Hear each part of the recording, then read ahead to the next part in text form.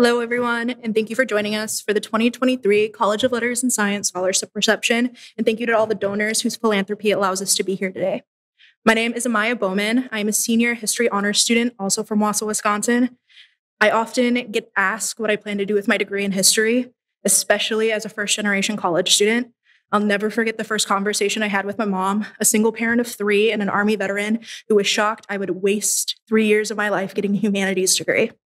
However, I came to UW-Madison because of my fascination with the Wisconsin idea, the idea that my education is not limited to the classroom, and I should take what I learn and spread it into my community. That no matter what I studied, my liberal arts education would provide me with the foundation to go and do anything with my life.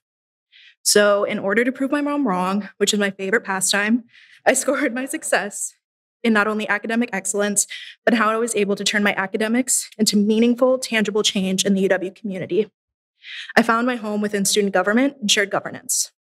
Shared governance is one of the most important ways to implicate change on the institutional level here. It allows students to interact with faculty and staff across the university to create policy and change.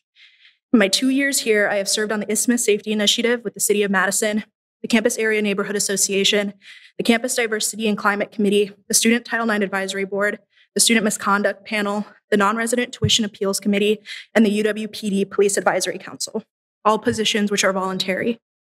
In addition to serving on the Coordinating Council, a group of student leaders for our student government, the Associated Students of Madison.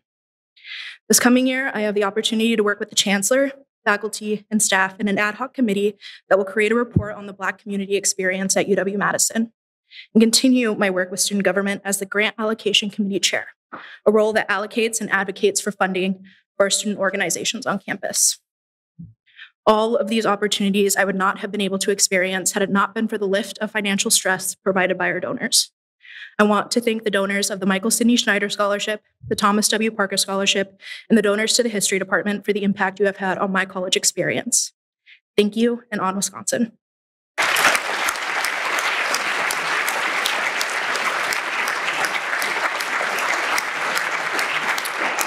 And now I would like to welcome Kate Duran, the Assistant Director of Scholarships for LNS.